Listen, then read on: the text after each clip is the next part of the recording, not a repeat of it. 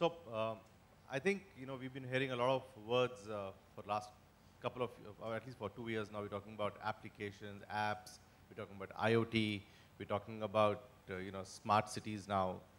I would like to say one thing, that all these words and the technologies which are going to go behind all these initiatives, which are, could be a cumulative or a standalone initiatives, they're like, a part of your human body.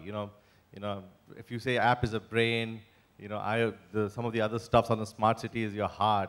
But let me tell you, the communication part, which people like us at Airtel, or being fair to our industry peers, other telcos, we are the oxygen providers. Because no matter how strong or how vibrant or how powerful your application is, how sturdy your processes in those designing those application or the process flows are, but if your communication channel is not able to help you transmit the data, your software is as good as zero. So the importance of a strong and a robust communication channel is, I think, like a highway. You need to have a very strong road. You cannot drive a Ferrari or a large truck on a cart track. And there are times when you actually need a cart track, okay, because you will not be able to run in an urban environment a horse cart on a highway.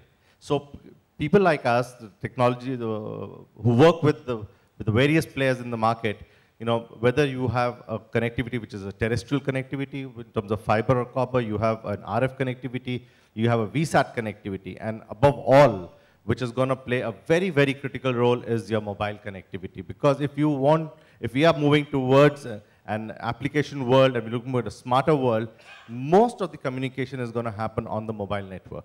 And that is a communication platform which is the oxygen, which is going to get power. In fact, today, I'm sure all of you would be, or many of you, I would say, I'll take the liberty of saying, would be our customers at this point of time.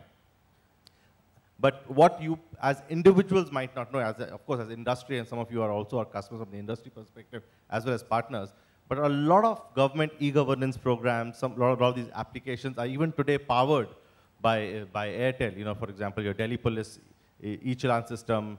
We are doing APDRP in 7 states, where we are providing connectivity over a combination of various forms of connectivity. And to give you a perspective, we talk about 3G and 4G.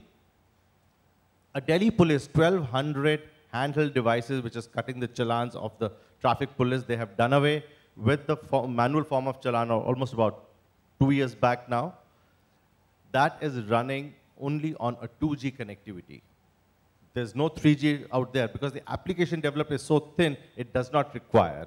Whereas if I look at the case of an APDRP of a particular state where we are connected about 1,100 sites, it's a combination of copper, it's a combination of fiber, it's a combination of VSAT and a mobile, which is a 3G as a last mile, to deliver a seamless network coming onto a single MPLS cloud.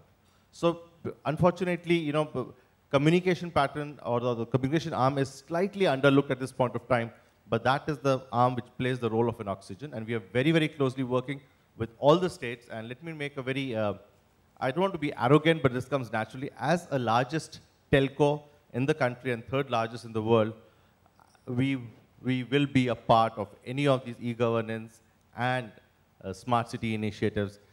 We will not be ignored, and we would want to be a part and parcel of whatever is happening in this field. In fact, we have taken a position of a pseudo-system integrator, where we have gone beyond the role of a communication or a telco, and some of the applications which we have in-housed, for example, Delhi Police, which we are doing it totally on our own. We are doing something in health in MP.